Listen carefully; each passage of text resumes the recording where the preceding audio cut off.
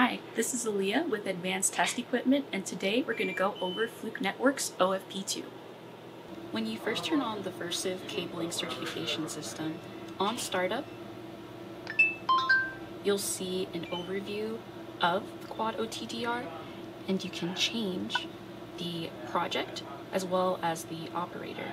So for this test, I will be operating it, and we're going to do an auto OTDR. In the test setup, you can change the test type, turn on the launch compensation, the micro bend detection, the wavelength, as well as the fiber type, as well as fiber type settings. And you can also change the test limit as well. In this situation, we're going to use the OS2 single mode. You also have multiple other options for cables too if you press the More option.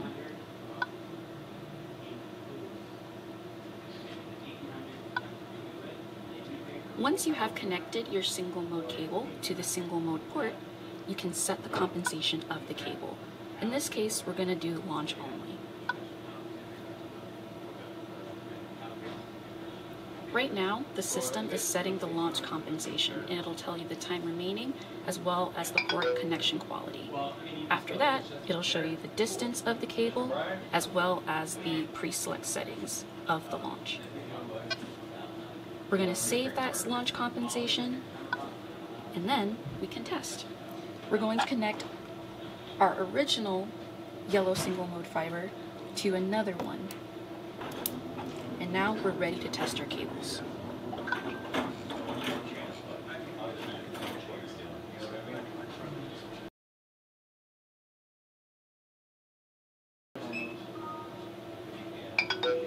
And it passes. You can then save the test. After you save, you can retest your next cable or retest the second end.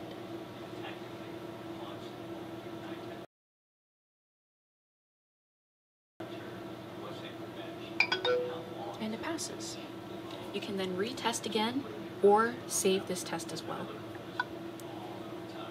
Furthermore, you can review your results after you test.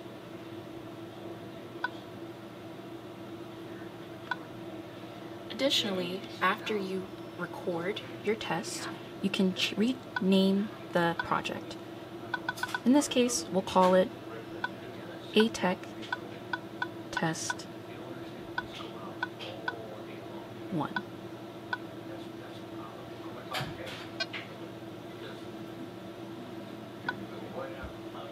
You also have extra tools such as setting your launch compensation, the span, the real-time trace, the visual fault locator, self-testing, or the fiber inspector, as well as other maintenance tools, including the language, date and time, and the version information. Furthermore, you have a sync option, which can connect to your local internet network and upload your results to your computer. To view the integrity of your fiber, you can go into Tools, click Fiber Inspector, and it opens to a menu option where you can view the integrity of your fiber to check for any dirt, debris, or any type of splotches that might interfere with your test. In this case, this fiber is perfect, ready to go. There's no debris or covering over the glass of the fiber. You can also take a screenshot as well and save it to your PC. In the case that your fiber is dirty, you can use your fiber inspector to check it. If you notice that your fiber glass has any dirt or debris using your fiber inspector, you can clean it using an accompanying fiber cleaner. You click it a few times, and your fiber should be cleaned and ready for use.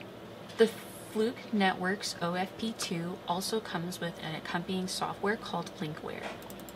When opening Linkware, you can view your records and your projects that you have saved onto your unit. First, it automatically connects to it by default. Furthermore, you can view the stats of all your records as well using Linkware Stat software. You also have Linkware Live, which you can connect signing into your Fluke Networks email login. You can print your results. You can also export to a PDF or an XML of your Linkware software, and you can also create a new project as well by clicking Utilities, OptiFiber, and then Project Setup or Create ID List. And that wraps up our overview of Fluke Networks OFP2.